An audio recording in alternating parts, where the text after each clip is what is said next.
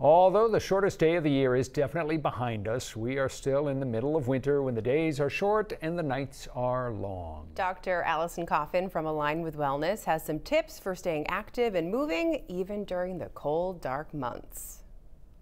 Okay, first things first is find a friend. So exercising with your friends or joining a group is the nicest because it's accountability, sometimes it costs money, and that's good. So then you actually show up and do the thing. Yeah. The other thing is you want to do something that you actually like. So if you don't like to run outside, don't. Pick something else. Go swimming, join a fitness thing, ride your bike. Do something that you actually like that feels good in your body. Do some yoga. One of those things that makes your body feel good. Yeah. And is not something that you feel like you have to do. Because then you're more apt to do it if you like doing it. Exactly. Okay. The next thing is not really like an exercise, but in the middle of the day, so we have a lot less light, right? Yeah. So in the middle of the day, if you can get outside and stick your face up towards the sun, just stand there, like no sunscreen, just get some sun on your face for 5 minutes. Yeah. It's going to increase your happiness because we get a lot of seasonal affective disorder around this time of year. Yeah.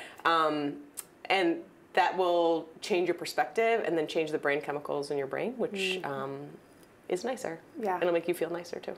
No, exactly. Yes. And then the other thing that is important to do to keep moving when there's no light is stay hydrated.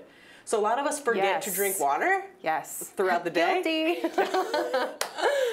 So when you wake up, put a water bottle right next to your bedstand, chug that thing, then get up and brush your teeth. There's step one. Because a lot of people will come to me in my office and they are drinking 20 ounces of water a day, and their muscles are like beef jerky, and their whole body hurts. Oh my gosh. And so that happens actually a lot more in the winter than it does in the summer. People are hot in the summer, they drink water. It gets colder, people stop. Right. And they're not as thirsty. Or they're drinking, maybe I'm thinking caffeinated, warm caffeinated drinks that are going to dehydrate you. Yeah. Yeah, that's nice and soothing, but drink water on top of that, or start with the water and then drink your coffee or your tea or whatever that's hot. But it's super important to stay hydrated during this time of year. It'll keep your muscles feeling better and it'll make you more apt to move.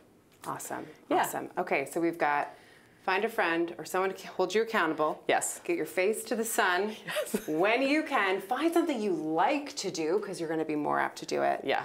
And stay hydrated.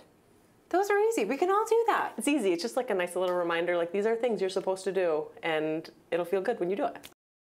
Super easy, Rob, right? Yes. We can all do that. Don't want muscles like beef jerky. We do not. We have Allyson's full list of tips on our website and mobile app for you. And stick around.